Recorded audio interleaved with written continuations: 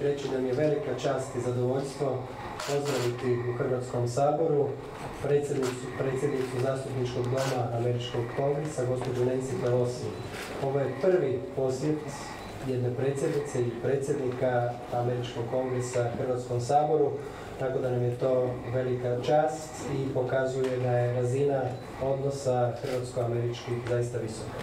Da dijelimo iste vrijednosti, a i te vrijednosti su nas i danas povezale, tu mislim na slobodu, mir, demokraciju, zaštitu ljudskih prava i temeljnih sloboda.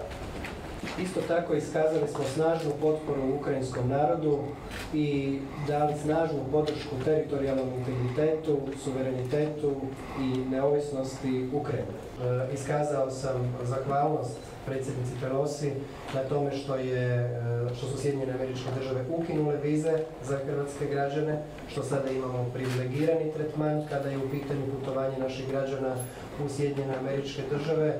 Isto tako izrazio sam nadu da ćemo što skorije potpisati i sporazum o izbjegavanju dvostrukog oporezivanja. To je sporazum koji će sasvim sigurno omogućiti puno snažniju gospodarsku suradnju i više investicija u Hrvatskoj koje će doći iz Sjedinjenih Američkih Država.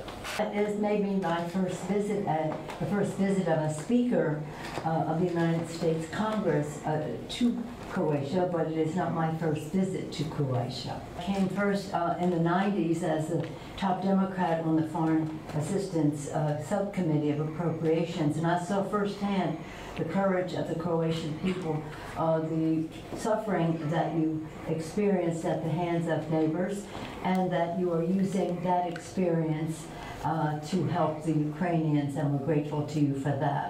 Economics, and it's about governance. And our relationship with Croatia is one that is growing on all of these fronts.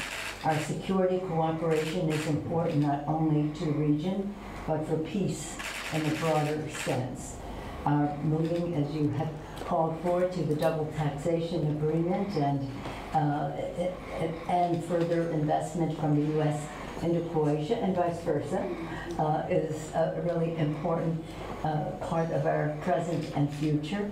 And in governance, moving toward peace, the visa waiver program, respect for your people, and the importance of our increased communications between our two countries is a value that we place on the U.S.-Croatia relationship.